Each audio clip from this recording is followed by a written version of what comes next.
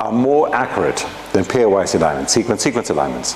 The next step on gaining accuracy is profile-profile, where you simply use two of these profiles, or you compare one profile against an entire database of these profiles. With these profile-profile methods, you can intrude deeply into the twilight zone and almost into the midnight zone.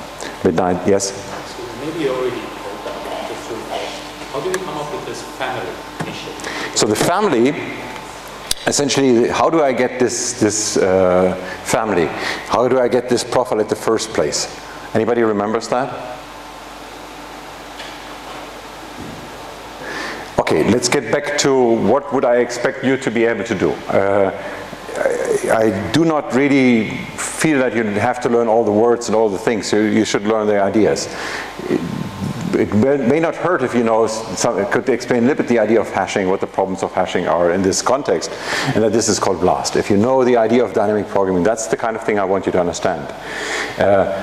But I would hope in the examen that you can answer that question. That's the type of question that has been asked many times, and that's the type of question that I had hoped everybody in the room by now would have been able to answer.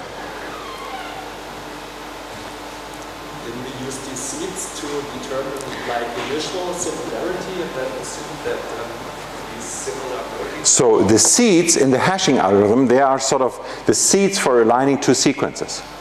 This is not the seeds for aligning an entire family. So the question here is, what I show is a family. What I show is a set of sequences. I don't know how many there are. Guess it. I mean, maybe there are 20 what I show there.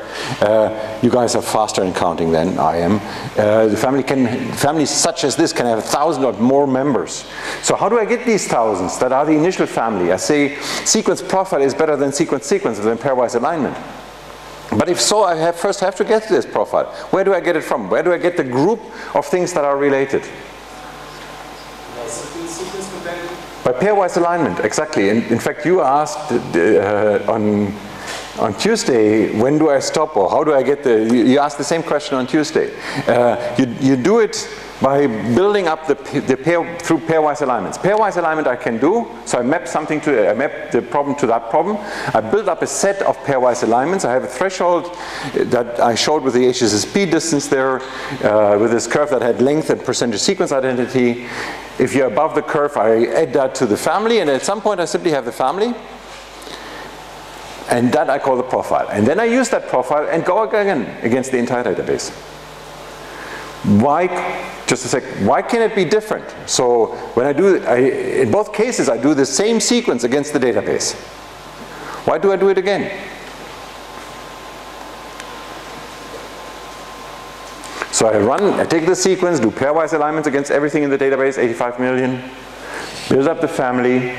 Now I take the profile and I run it against the 85 million. What does it gain to take the profile in the second round? Yes? Say? We will add new proteins to the ones? We find new proteins because this is more accurate, because now we are actually zooming into what is important, what is more important and less important. This is because pairwise alignment is less accurate than profile sequence alignment. And in the simple way, you do every single of the 85 million, you do the profile against every single of the 85 million. Okay? You had another question? Yes, so maybe that's too technical and you just started with this. But when you're doing this sequence to sequence and build up a family, should every pair be below the threshold? So when I do, the question is, when I do a sequence, by the way, what we're discussing now, whenever several people ask me at the end of last lecture, what part is important? So I zipped a little bit too quickly through too many slides because I want to get through the secondary structure prediction to the machine learning part. And today is the last lecture in which I zip. But what I say now, all of this is the kind of stuff that will be in the exam. That's the part, that's the level you clearly have to understand. So the question here was, when I build up the family, again, I build up the family by pairwise alignment, by taking one sequence, aligning it against 85 million. Pairwise, every single one is a pair, right? The query sequence against the first, second, and so forth, and all of 85 million pairwise alignments.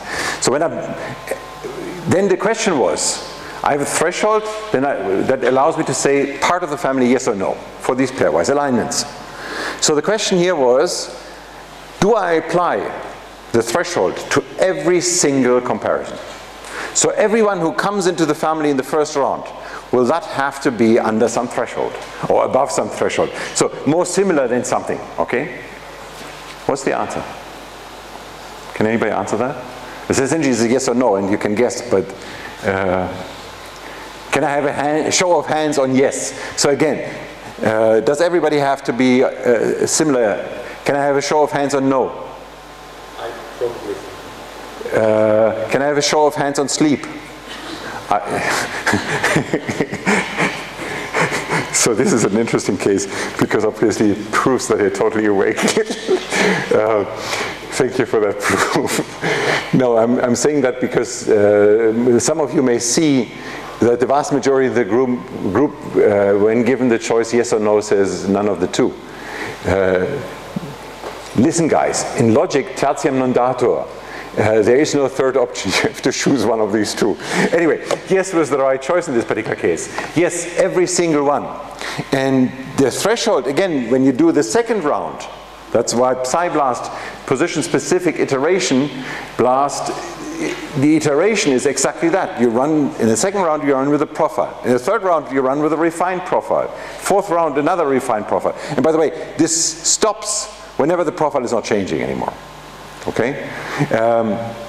Or whenever you force the algorithm to stop because you don't have enough CPU. Today, so I said BLAST is very fast. A single BLAST hit today on a typical processor, and a single processor, takes roughly 40 minutes. Yeah? How do I find like an appropriate threshold? So because that's the threshold is too high, then I would successively, iteratively add all the sequences in the database and then have one big family. Oh, so you say a very, very, very important thing, and that I usually show with a couple of slides. So what he says is, how can I make sure that the threshold is right? And I'll answer that in a minute. And the second thing he says, and that's very, very important, because if I put in the first one here that is above the threshold and that is a mistake. So let's just look at this profile here. This profile, there are some columns, 4 columns are entirely conserved. So it means, so the simplest way of using that profile, those 4 columns you essentially have to match, okay? Now you make one mistake and the column is no longer essentially conserved. So the example, don't read it too closely. Some of you are beginning to really read whether I'm right. So there are some changes in there, but there are cases, this is not quite that, but there are cases where it's entirely conserved. And if you have cases where it's entirely conserved, the first one that is a mistake will completely mess it up. So you could have 1,000 sequences and one new can completely change the reality from entirely conserved to not entirely conserved. Even if it's only one per mil, it's not entirely conserved anymore. And that completely changes the way the next one is aligned. So how do I avoid that? And that is, you would have to go back to the slides from Tuesday. And Tuesday I showed you this threshold where I had percentage sequence identity here, PIDE, versus the length of the alignment. And I had an empirical function, a couple of important points of this empirical function. If you have 11 residues that are identical, you cannot say anything about structural similarity. It's just too short. Another point that is sort of relevant is here, if you have more than 250 residues aligned, then 20% sequence identity roughly is enough. So if you have more than 25% sequence identity. And then there's a function in between. That's the saturation point here. It's around 250, 300. Or the point about 100 here is for 100 residues, it's 33. So if at 100 residues aligned, more than 33 are identical, so 33 and 100. So you can change 67 residues and still maintain structure. Or if they naturally evolve, they still maintain structure because everything above the curve has similar structure. And that's exactly your threshold. And it's empirically done, is the answer to that question. So there are different ways of doing it. They are more statistical, using e-values. This one is empirical, yes? Did I understand correctly that it's more important to keep out one sequence out of that, rather than be missing something? I assume that you all have understood that. So I still repeat it. Is it more important to keep out wrong one than to miss some of the right ones? The answer is clearly yes, in particular when you iterate. So while you build up the profile. So again, this profile will be used to again scan the 85 million. So say after 4 rounds of this, you have a convergence. So the profile is no longer, so between the 4th and the 5th time, the profile looks the same. And the same could be identical numbers or numbers, the difference in the numbers is less than some epsilon, whatever your criterion is, we define no change. We'll get to that in a minute. And now in this 5th run, now you can sort of include some that are where you may be wrong, because the profile is no longer changing. So now at the end of the day you get an alignment, and whether in this 2000 there are 50 wrong or not, you don't care. But if you mess up the profile, then in the next run you could completely pick up a new family. And you could jump from 2000 to 4000 and believe that you sort of find a remotely similar related organism with a similar structure, that you found gold, instead you found something else. Let's not spell it out. There was a question? Yeah, I think I asked. Okay, this is why in the beginning for the iteration the answer is very clearly keep out mistakes. So be as clean as possible. The downside to that is the most extreme way of doing that is you keep the threshold so high that you absolutely cannot make mistakes. But the higher you keep it, the less diverse this function will get, and the less you will gain by actually the iteration. If you take anything that is only 90% sequence identity, between round 1 and 2 there's almost no change, if at all. So you have to sort of go to the point where it's a little bit risky. That's the trick, or that's the secret, or that's the art, or whatever you call that. And that in fact is the problem for profile comparison, because somehow it gets more complicated if you have 2 profiles where you risk that both of them have a tiny mistake. And that's one of the issues. So, is there any other question? If not, then let's get to 3D prediction. And again, I'm going to zoom through this today, just to have in the next lecture that we will have more time. Can we predict protein structures from first principles? So Epstein and Anfinsen in '61 already showed that sequence uniquely determines structure. That means you take a sequence, you throw it into a solvent, and you get the same 3-dimensional structure. Again and again and again. Okay? This means that the entire information for the way it's folding is contained in this 1D sequence. And if that is the case, then we should be able to actually compute that. The folding is done by atoms that attract each other or repulse each other. There are some simplified energy potentials, and you should be able to actually do that by first principles, or at least by molecular dynamics simulation. And in fact, in the 60s, there was a publication in the Washington Post that said the protein structure prediction problem, or the protein folding problem as it was coined then, has been solved. And it's not often that science gets into Washington Post, particularly in those days. In the 70s, there was an article in New York Times that just in the 70s, the protein folding problem had been solved. And then in the 90s, there was another one.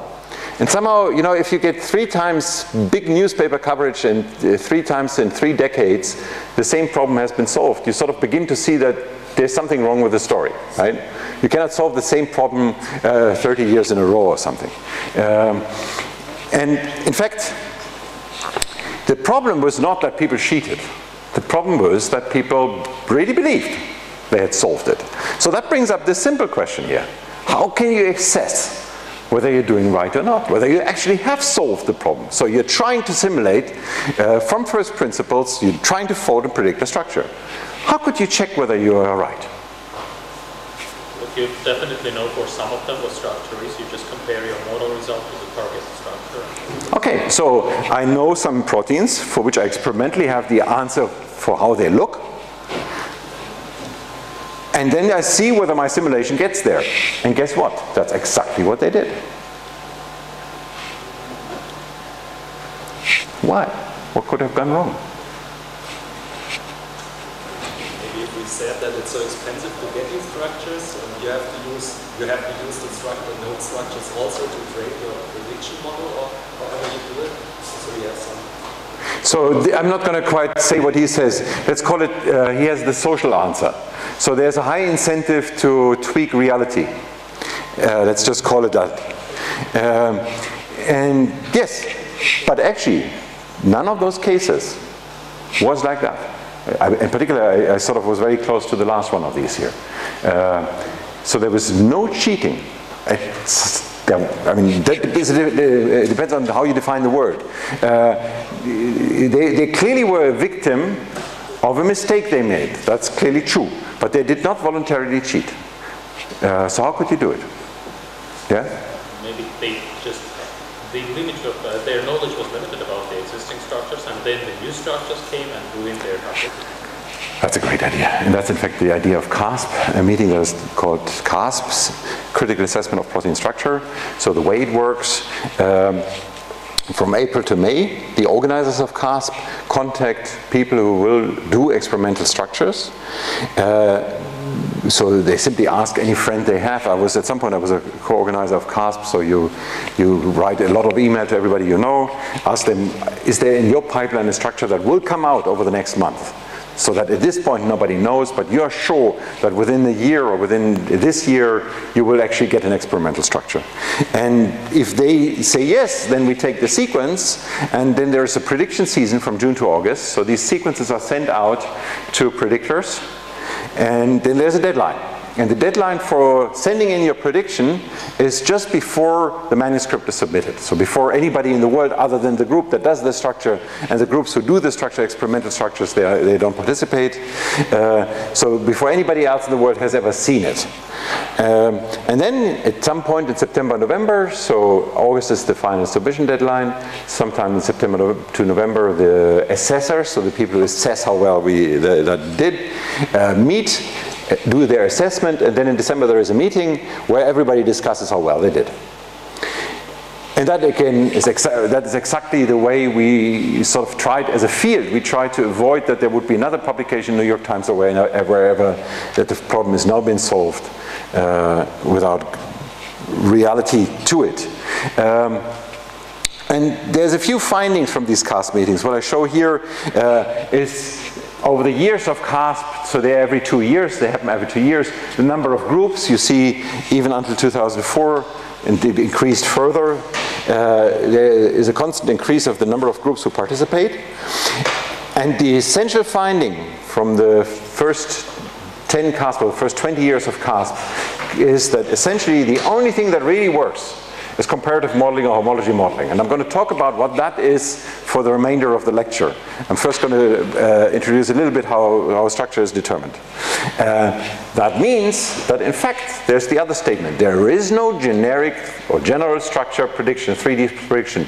So whenever we try to predict 3D structure from the sequence alone through MD, it actually fails.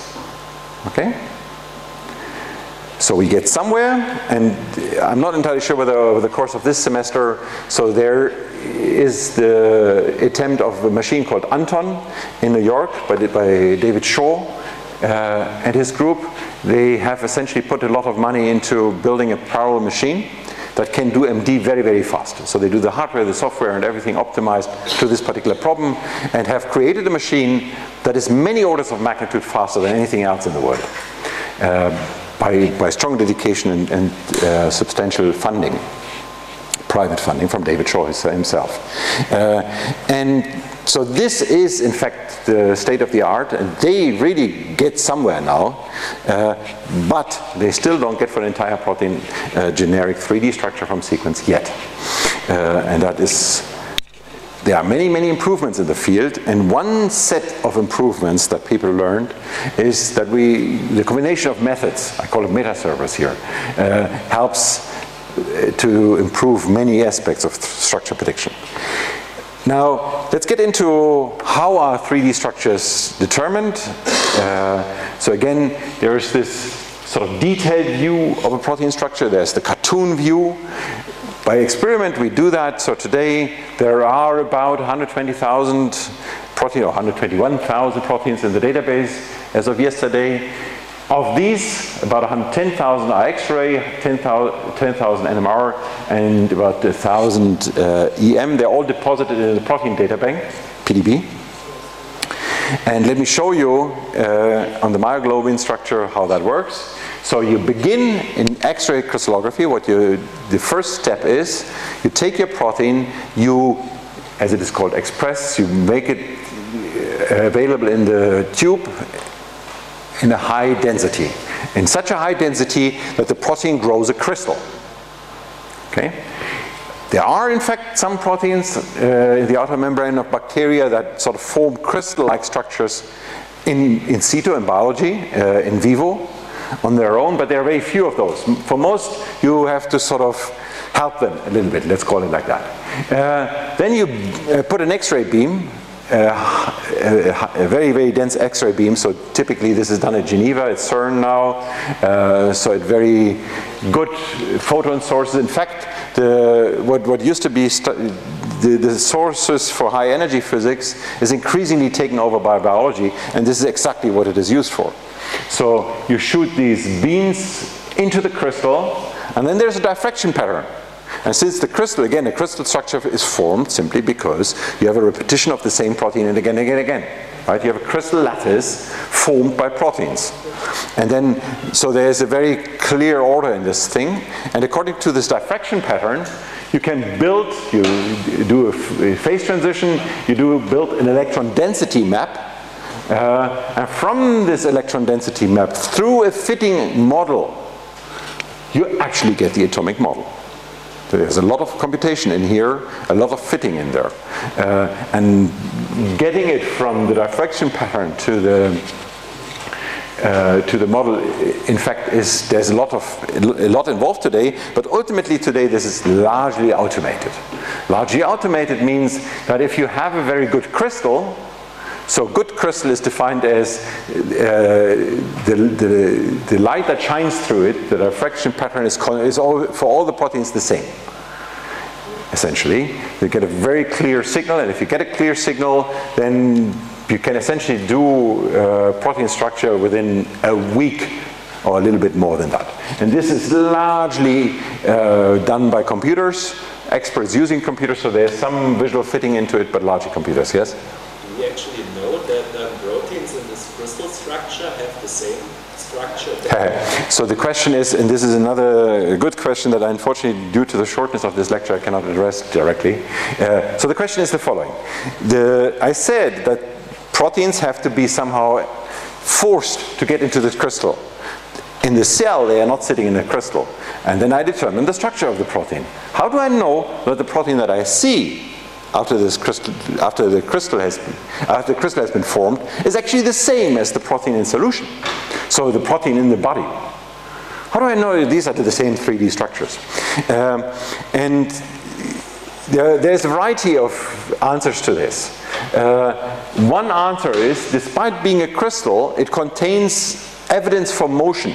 So this electron density here fits better in some places than others. And sometimes this more fit or less fit has to do with the crystal not being good. But if the crystal is good, whether or not you fit very well, has to do with motion. And that's intrinsic motion. From this intrinsic motion, you sort of can suspect this means function. If it means function, you can see whether you can relate that to binding sites. If you can, then you already picked up one aspect of function out of that crystal, right? And that is in fact what people do. That's one way of doing it. Another way of doing it is, that's a remarkable story. When we assign secondary structure, we can actually, from the crystal, see alternative models, so to speak. But that's a longer story, and I'll just leave it there. But here's another answer to your question. An alternative way of getting a structure is nuclear magnetic resonance. And there, what you essentially do is you take the protein in a solution that is very similar to the one that you have in the body. So we assume that in this tube here, the protein is sitting exactly the same way as it's sitting in the cell. Okay? That's a solution that resembles the situation in the cell, other than I said that the cell is densely packed, so that you don't have. Essentially, you're completely dissolved here in solvent. But the solvent that is directly around the protein resembles the solvent that is in this pipette. Okay? Then you take the pipette, and put it into a magnet, and sort of from that essentially then determine through the way the protons relax, you essentially get proton-proton coupling. Through the proton-proton coupling, you get an idea about which residue is close to each other, and through the residue being close to each other, you get the 3D structure. Because I told you that if you had the entire distance map, you would essentially get a protein 3D structure. So that part is clear. How we get from the data here, so you see a proton-proton excitement that may say, so there is an R residue and an A residue being next to each other, but the protein has more than one R and more than one A. And that is a lot of additional work that you have to do to resolve which of those is the case. You do another measurement, you label them, there's all kinds of issues involved. Yeah?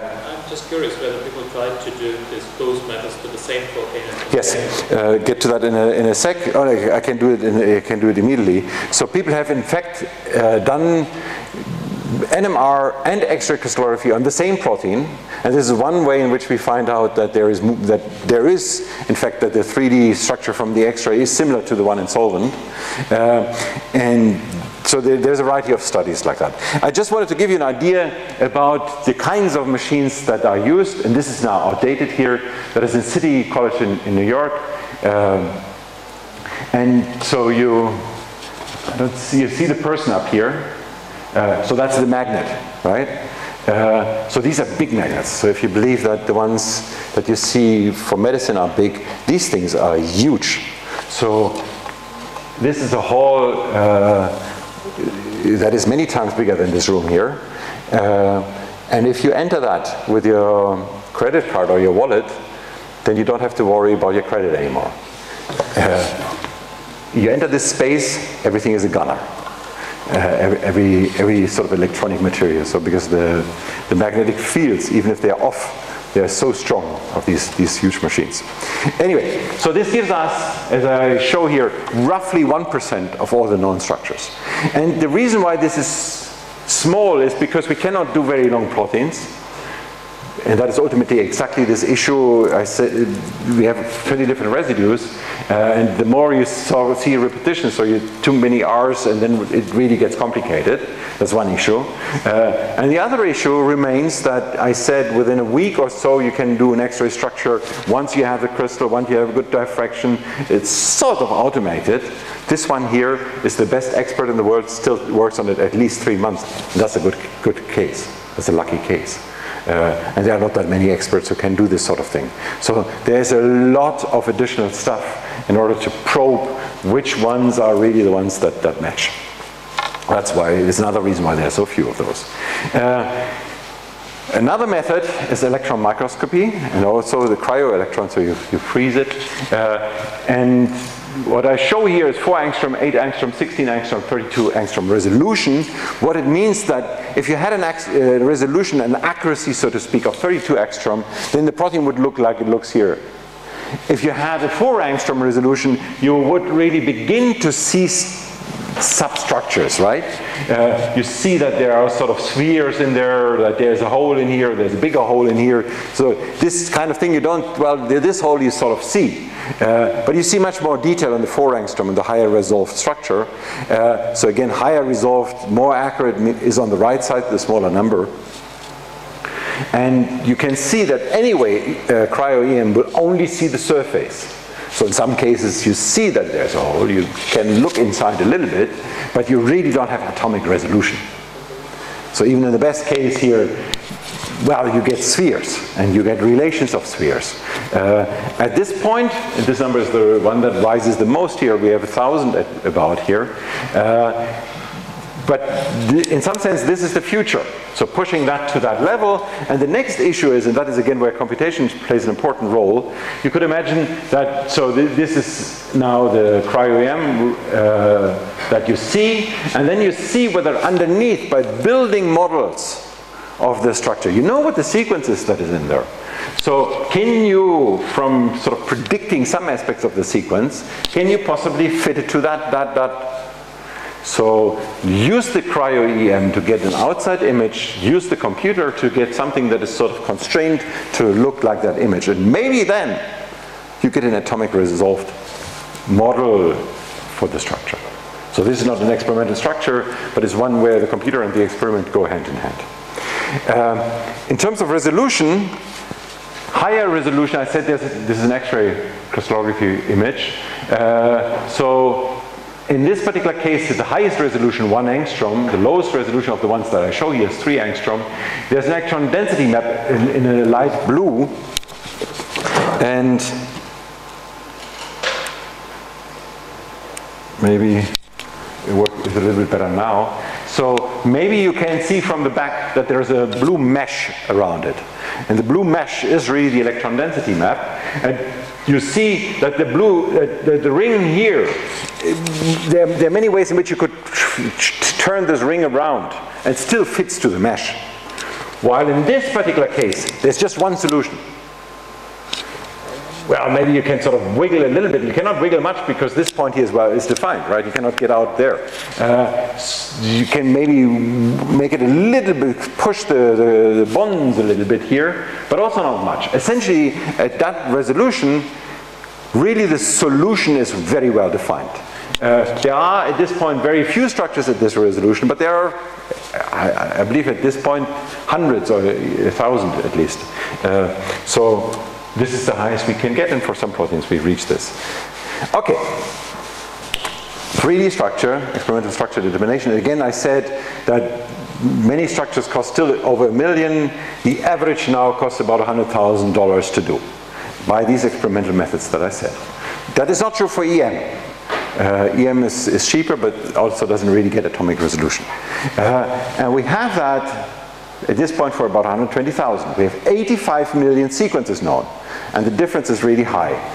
For everything else, essentially all we can do is sort of 1D. And 1D brings us to the issue of secondary structure. They are stabilized by hydrogen bonds, and I'm sorry, it messed up again. I don't know, I fixed it.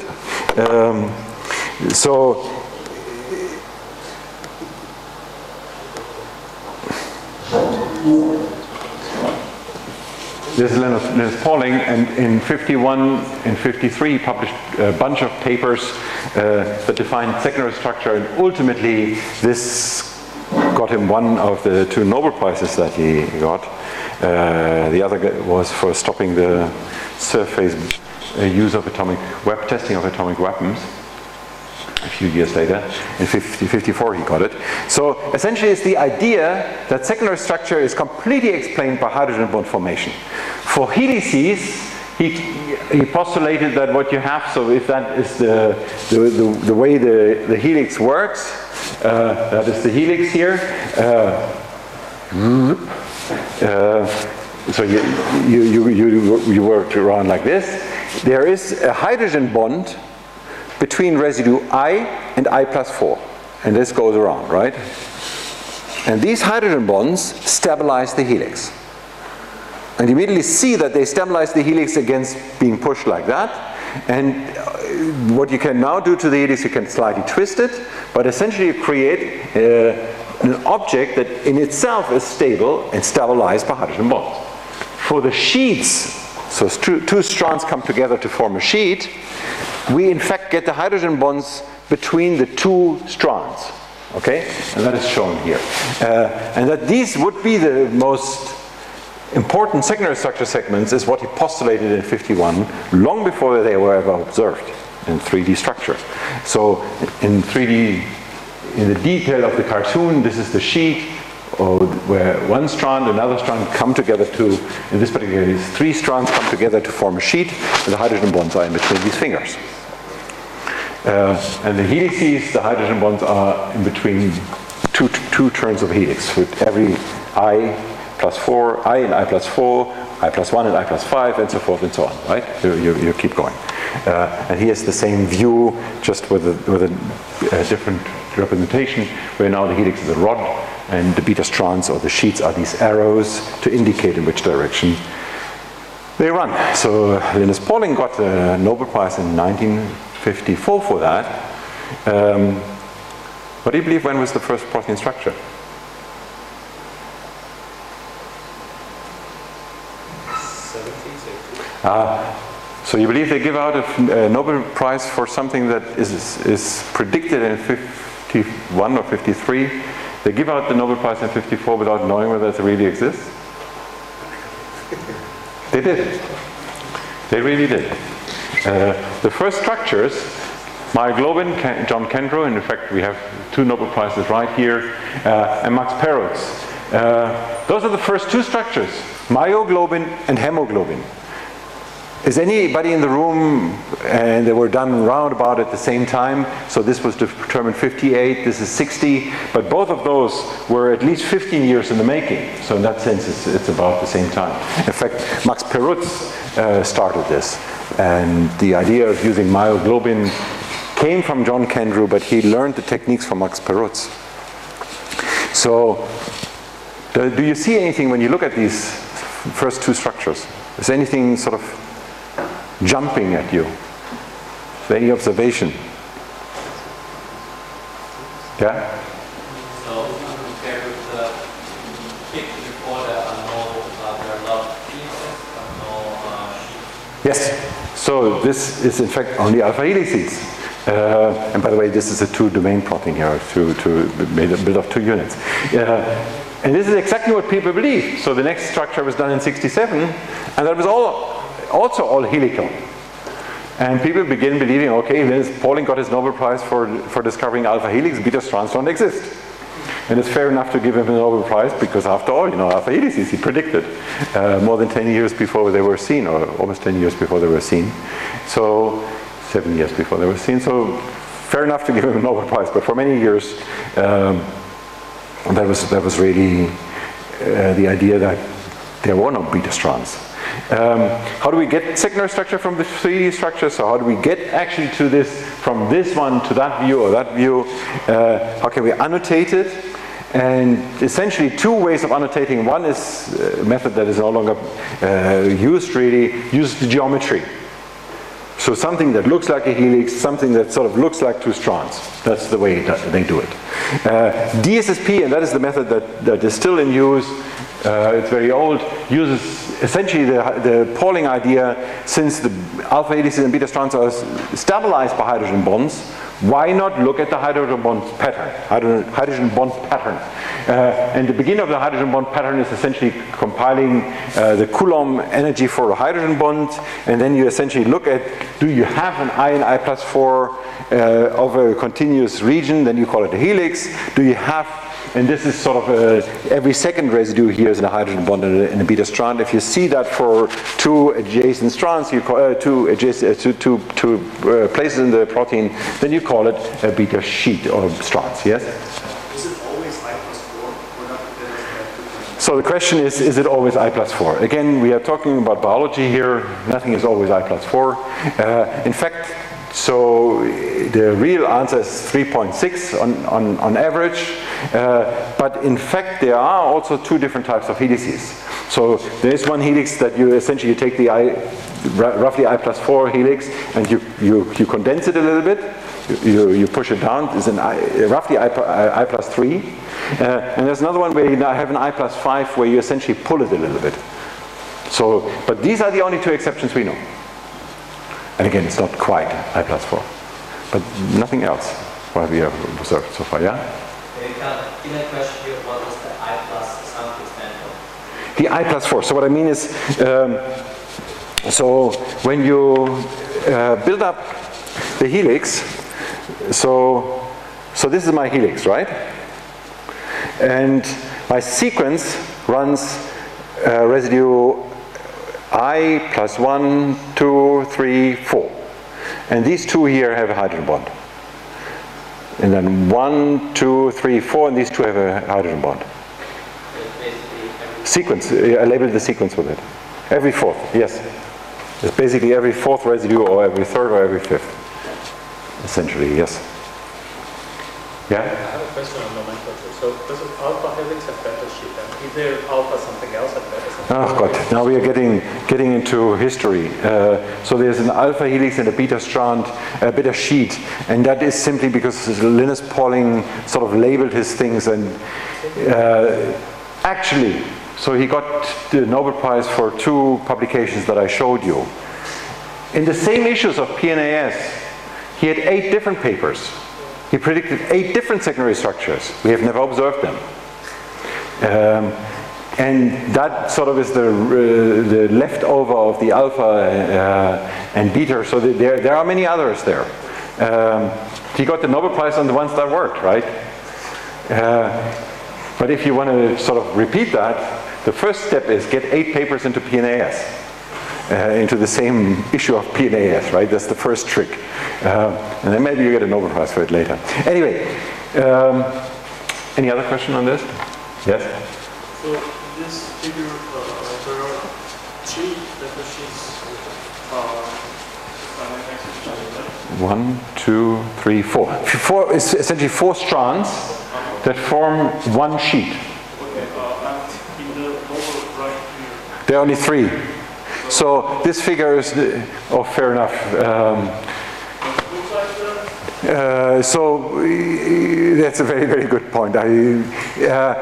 In order, if I wanted to sort of pretend that this one is the same as this one, I would have to cut out one of the strands there. That's what you're saying, right? Yes.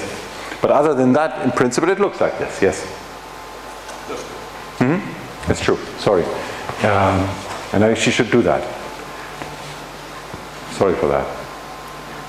And thanks for that, actually. Okay, so now let's get into comparative modeling. I have a fast run through comparative modeling. Here I don't show the number of slides.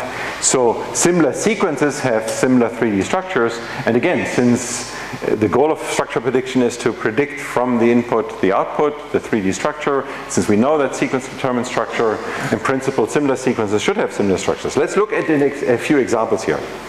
This is one particular protein, oncogene KRAS. Some of you may sort of have seen the word oncogene. This KRAS is in fact the first protein that has been associated to cancer. So the first protein that people in the 70s and 80s identified as that person has cancer because of KRAS. In fact, not because of KRAS, so that's its structure. What you see here is the structure and a mutant. So you say an overlap here, an overlay of 2, and the slides are from Andrea here, Andrea Schäferhans. So you may be able to distinguish that there are in fact 2 different structures shown. So some places here, like this arrow, you see that there's a blue and a red. So these are 2 different structures. And they differ in, there's one variant. So there's a G at position 12. 12th residue in the protein is a G. And that is mutated to a C. And this mutation actually causes cancer.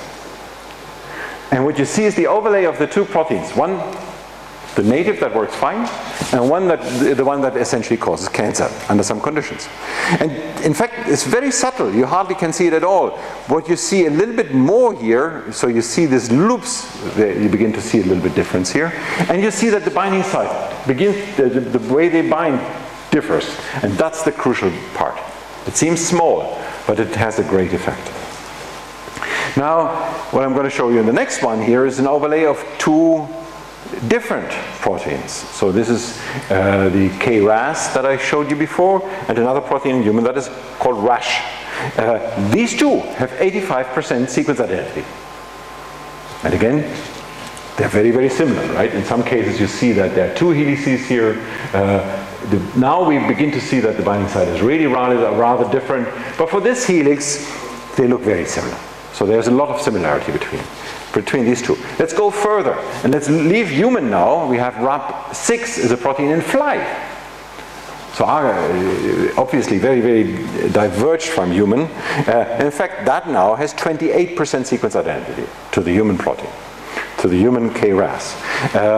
And you see again, the helix here comes out apart a little bit here. This helix now is indeed different.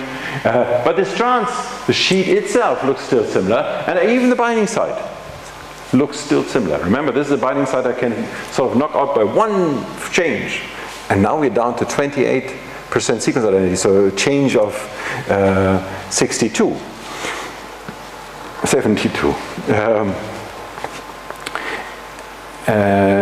So we are really at this point here already deep in the twilight zone. And here we get into the midnight zone. We have a protein that has only 19% sequence identity, and this one is a bacterial protein in purple. And again, it is still remarkably similar. Okay? And essentially, the idea of homology modeling is to predict one, if I had only one of these here, to predict the others. And another way of putting it is to find everything that is similar to all the shapes that we know. How can we use that to, so how could we set up comparative modeling is the question that I'd like you to somehow discuss in small circles. So small circles is defined by whatever you feel, you define your neighborhood yourself. Talk for 2 minutes with your neighborhood. Some of you, any group has an idea? No group has an idea? Yeah? A very fragile idea. Maybe if you know structures for some of them, but it was discussed a couple of times in the lecture. So if you know exactly structures for crystallography, whatever, for some of the proteins, you know sequence code, and you don't know structures for others, you can treat your structure as a target in some way, introduce a loss function, and do some machine learning. But this is very generalized. So the idea here is you could machine learn the 3D structure? Is that what you say? Trying to fit. Yes, we could try that. But actually it's not trivial, and this actually, so machine learning has not quite succeeded to predict 3D structure coordinate yet. I will show you some, hopefully at the end of the lecture, I will show you some examples where it has succeeded. But most of the lecture will be occupied with simplified solutions for applying machine learning. So what he said is take the known structures and learn from it through machine learning. And essentially that so far we have not been able to do as a field. I will show you ways where the field has been able to do that for simplified aspects, but not 3D structure, for secondary structure, and we will get into that in the next lecture. But how can we predict 3D structure through similarity? Anybody else? Any other group? Yeah? So algorithmic solution aside, basically the thing of start is the node or the node similar code where I know the structure, do experiments or whatever. Then have a look at the sequences that actually differ, also the local differences, and from there, I guess there are some kind of points how different subsequences have different chemical bonds, and therefore that will. I don't know whether everybody understood that, but ultimately, in a positive way, if you had written that in an exam and I would be in a positive mood, then I would say you have just explained comparative modeling to me, and you get the points. Over the next 46 slides that I'm going to rush through, over the next 30-something minutes, I will show you exactly what you said with a few pictures and a little bit of additional bells and whistles. So that's exactly the solution. So you start with a query, protein sequence, in the protein data bank, so you have a protein of known 3-dimensional structure that looks like this.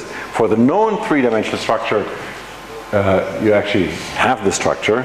And then essentially what you say is that your query protein has exactly the same structure. That's the first approach, and essentially that's the simple idea. And we're going to refine from there. Let me first give you an idea about what the reach of this is. So how many can I actually model with that? In principle. And so from all organisms of life, essentially roughly 13%, so this is all proteins known, 13% are sort of experimental in some sense. This is not quite all is known, there are some issues here. And here I can do a very, very high accuracy comparative modeling. Here I can do still some sort of comparative modeling, and for the remainder I cannot do it at all. So more than half of the pie. Is one way of saying that. And again, the concepts that I tend to use sometimes different words. Comparative model, there are two different words around homology modeling, comparative modeling, essentially is the same. And there is a target and there's a template. The target is the protein that you want to model, so the query that you don't know the structure for. The template is the one, essentially that is exactly the lingo that either of the two of you, no, you used the Lingova template. That is the known structure that you essentially use to understand or to read the coordinates of. So that means that as a method, first you have to find a protein in the PDB. So if you start with a query, you have to first find a protein in the PDB that looks similar. Okay, and that you simply can do by the pairwise alignment that we have seen before. In fact, we can then do a sequence profile alignment and maybe more, and that gives me my template. Once I have my template, I can build a model, and essentially building the model, the simplest way is to simply take the coordinates. So my alignment implies that these 5 residues correspond to these 5 residues. For these 5 residues, I know the 3-dimensional structure. So I'm going to take every single coordinate point from this one, that's the known structure, to my query. Right? I'm going to just take over from the alignment. The alignment gives me the corresponding positions. I'm just going to take the read of the 3D coordinates. That will get into issues, because now we have to assess how well our model does. And how do we assess that? Well, in some cases, we will see that just reading of the coordinate will stretch, because the side chains are a little bit shorter. So in my query, the situation has a different sequence. So some things are a little bit different there. And maybe in particular case for a helix, I have to stretch it to sort of really make it fit, because the helix is too quenched or something like that. So that gets to the next step, where we'll try to refine. And refine in this particular case of the helix will be, well, if it is too quenched, I sort of move it out. If it is too much stretched, I push it back in. And I see whether that then would be a better model. Of course, if I sort of move something somewhere, then I sort of may introduce strain somewhere else. But you can imagine that you sort of sample over all of these in an iterative process, and you find some way of minimizing the number of conflicts that you have. And that ultimately is the main idea. When you ask what is the sort of limiting step, when 2 proteins have very, very similar sequence, essentially the speed of modeling is the limiting step. When the sequence identity between the 2 is falling further, then at some point the quality of the model gets a problem. Further down, the alignment gets a problem, which means that you essentially make too many mistakes in aligning, and at some point when you fall further, deep into the twilight zone, you will just not find the right target. If you knew the structure, you would know what the target is, but you can't find it. Okay? Those are the kinds of issues. Again, the way to do it is you use a PsyBlast or these profile Markov models. Then you do detailed alignment, build a model, and do this. I want to show you 2 ideas of state-of-the-art methods. The first one, Modeler from the Charlie Lab at UCSF. Here's the interface. Again, the pipeline, you first find the one that is the right fit. Then you do an alignment between target and template. Then you build the model. Then you assess the model, evaluate the model. If the model is not okay, you try to change the alignment. You try to different template. Did you try a different template? Yes? Can I do the assessment step when I don't know the structure? Oh, yes, you do know. So at this point, the model building, so again, don't forget, what we're doing here, we align 2 sequences, but let's begin from the first. Fold assignment. So what that means is, essentially it's also a pairwise alignment, but I find a protein in the PDB. Fold assignment means I find a protein of known 3-dimensional structure, but a similar sequence to my query. Now, since I find the one in 3D, I have a 3-dimensional structure, and I take these 3-dimensional coordinates and put them onto my query, and that I call a model. So I have a 3D model, right? So I can evaluate how well that looks. This is the model you are modeling after now. How can you assess what your model actually modeling? So, well, that's a very subtle point. Okay. I'm going to go a little bit back. With model evaluation, essentially what you can see is whether there are clashes. Clashes is you suddenly, in the model, in the template, you had a nice bond. In the model, simply because the sequence changed, it would imply that 2 residues bind that are both positively charged. Impossible. So that is one clash. Or it would imply that you have a very long side chain and 2 side chains clash into each other. Impossible. So those kind of things you would see in the model that cannot be right, and I have to, bless you, I have to change. And that is the part of model evaluation that I mean. You cannot quite see whether that is the right model, but you can see whether things are wrong in the model. Okay? And that's what I mean. So if the model is not okay, so if there are too many of these clashes, you try to change. And so one way of changing is you try to change the alignment. So maybe these two positively charged residues came next to each other because you made an alignment mistake. Maybe you should shift the alignment one over and then they're no longer close to each other, right? Would that work? Is there a different alignment that also makes sense according to the pairwise sequence alignment methods? So I remember I showed you, at some point I showed you a dot plot telling you for the dynamic programming there's an optimal solution, but there may be an off diagonal, or there may be the solution next to it that is suboptimal, that's not the best, but maybe actually gives a better model. That you can try here. Or you can, in the most extreme case, try, is there another protein in the PDB that may not be the most similar one in sequence, but where you would have fewer clashes, fewer problems with the model. Now, in this particular case here, model OK, what it suppresses, they also try to do some refinement steps on top of it. But let me give you an example for the kind of things, the constraint satisfaction. So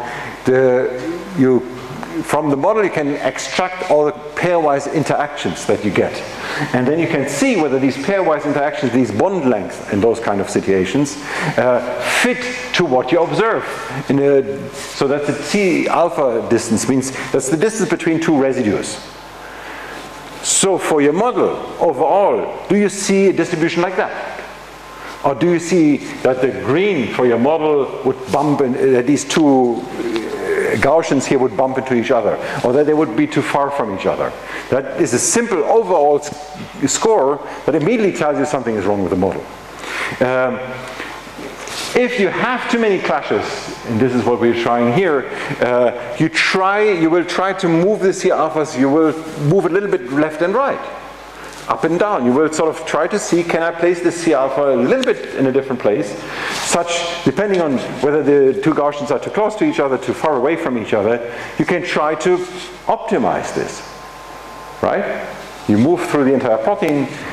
Again, we have hundreds of residues, so moving through hundreds of residues and recompiling the energy is totally trivial. You can do that thousands of times quickly. Okay?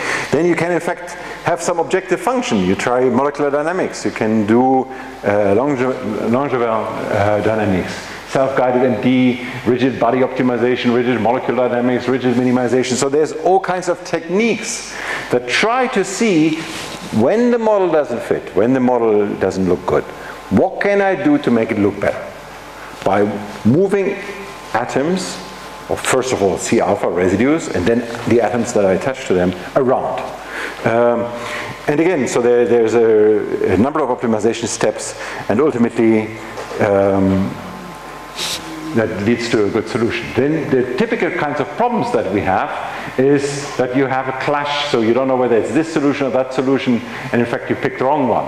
Or that the structure here, the right and the wrong one, so you get a little bit of a wrong turn. The same here. The worst case here is from a wrong template. So you believed that the best template would be that one, but it was completely wrong as a template. So the structure you copied is just wrong, or at least locally wrong.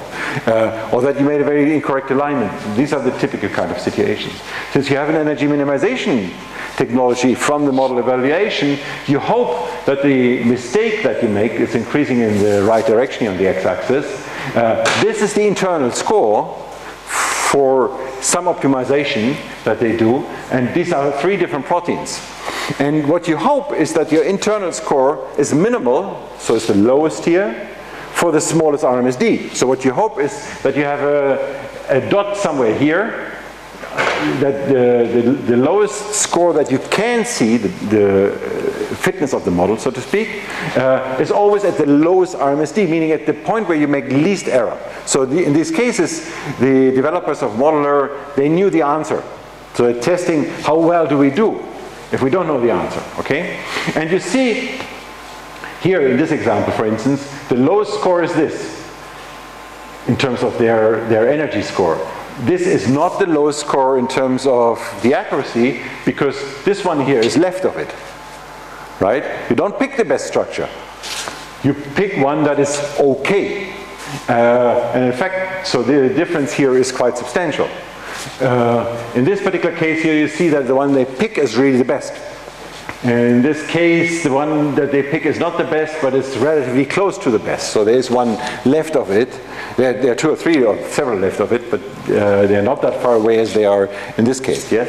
Well, you define that RMS error here is between whatever you have modeled and the real 3D structure. In this particular case, they know the real structure, and they can simply ask, how well does our score reproduce reality? So if we, in the end, you can only use this dope score. You can only use the how well does your model fit, which is called a dope score here.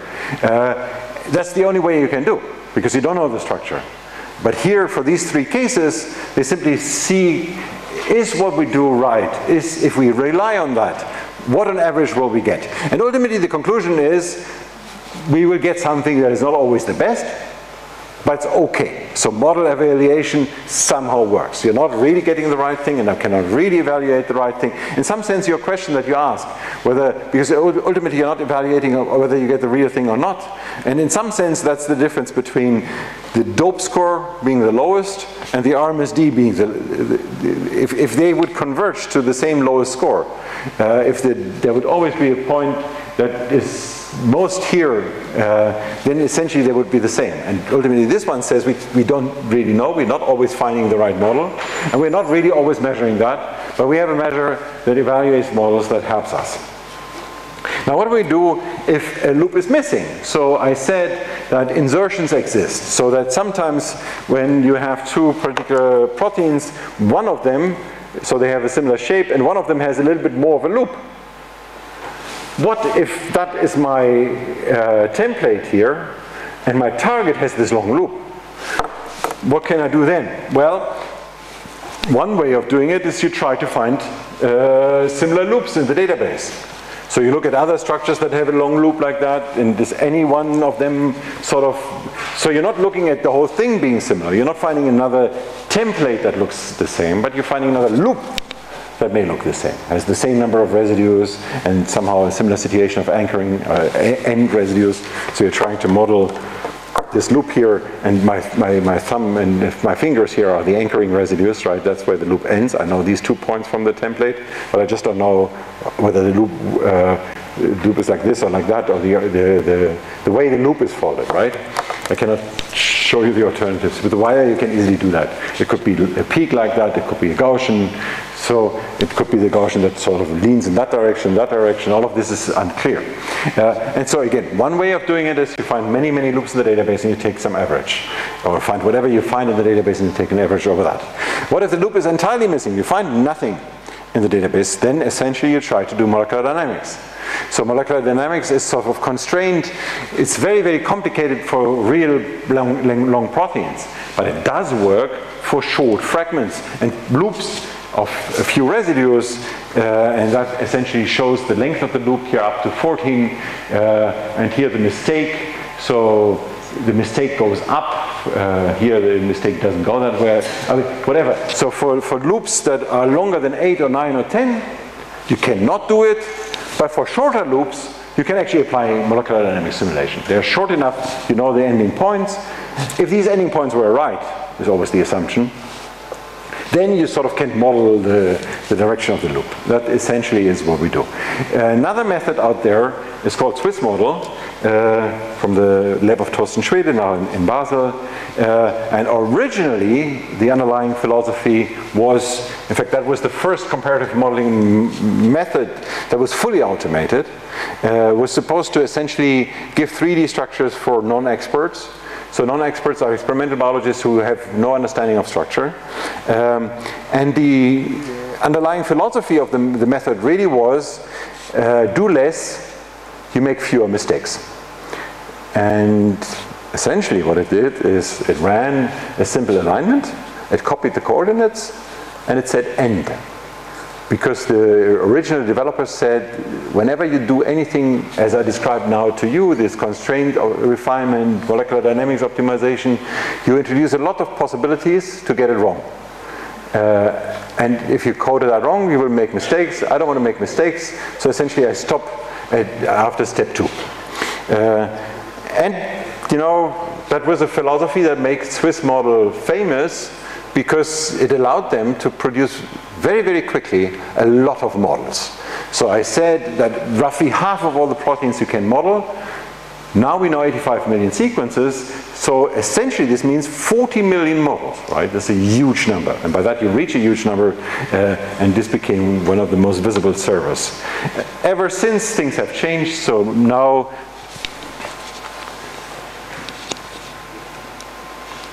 a Swiss model is no longer that simple. There is an entire hierarchy of methods underneath this. In fact, even more complicated in some sense than modeler.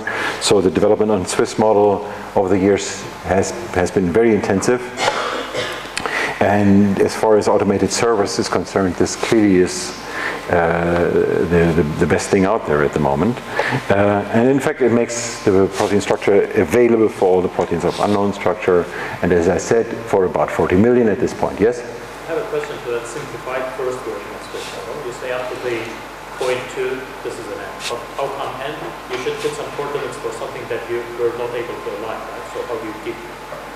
I mean. So I believe I didn't understand. So the second point is you copy the coordinates, and then what is your question? You can copy the coordinates of whatever is aligned.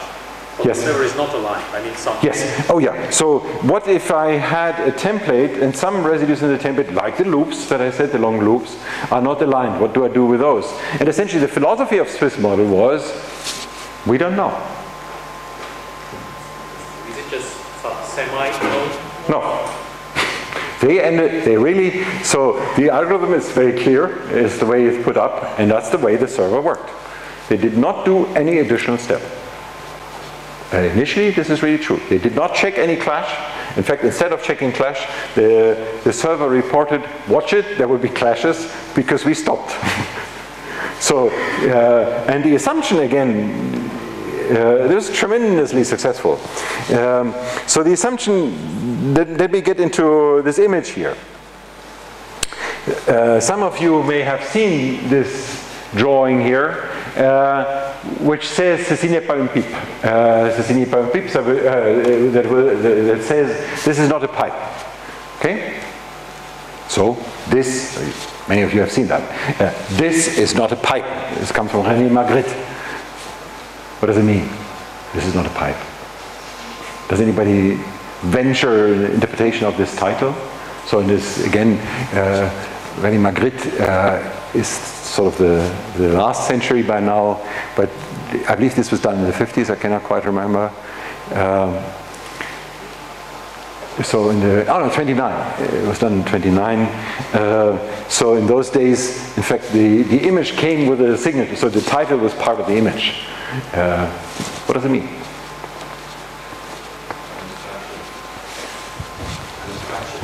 An abstraction, yes. What do you mean by an abstraction? Exactly. So this is not a pipe, this is an abstraction of a pipe. This is an image of a pipe. This is the way the artist, see the pipe, or the way you see the pipe. You recognize that as the object, but what you recognize is an abstraction of the actual object. The pipe is the pipe that he smokes. Oh, this is the pipe. I don't have a picture where he smokes a pipe. That's the idea. And this is the same thing. So the Swiss model server put up two quotes. So one, model must be wrong in some respects, else it would be the thing itself. So it would be the pipe, right? If it's a drawing of a pipe, it's not a pipe. The trick is to see where it's right and where it's wrong. So which of it, in some sense, a model is a tool that helps to interpret biochemical data. That's Thorsten Schwedier from the Swiss model server. And then ultimately, this was exactly the way they sort of labeled the data, saying, listen, it's up to you to find out where you believe that the model is right. So with your intuition, so this server was meant for biochemists, for molecular biologists, for people who use that to learn something about the proteins that they were working on.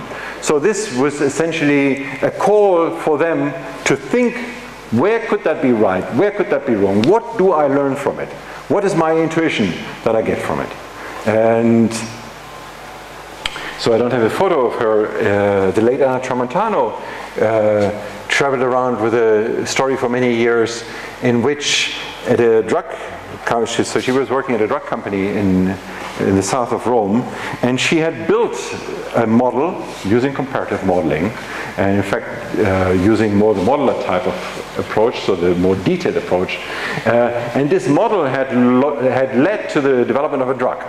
Now ultimately the model, I told you at some point maybe that there's no drug that comes to the market today without doing an X-ray three-dimensional structure. When she built the model, the 3D structure was not there. From the model, they suspected that this is a good target to go for with a drug. And so they essentially used a predicted structure to begin a project. During the project, they determined this 3D structure.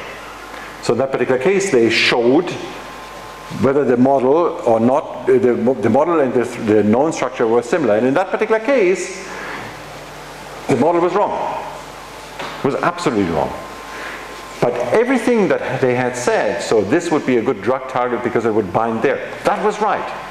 The model was wrong, but the argument why the binding would work, that part of the model was actually right. And the argument worked through. And this is the kind of thing this means here. See the places in which you can trust your model. A model can be largely wrong, as long as the binding side, and maybe if all you want is the binding side, then all you need to make sure is that you learn from the binding side, or that you see what is right and how you can, or even from mistakes you can learn. I'll leave it there. Anyway, that is what the survey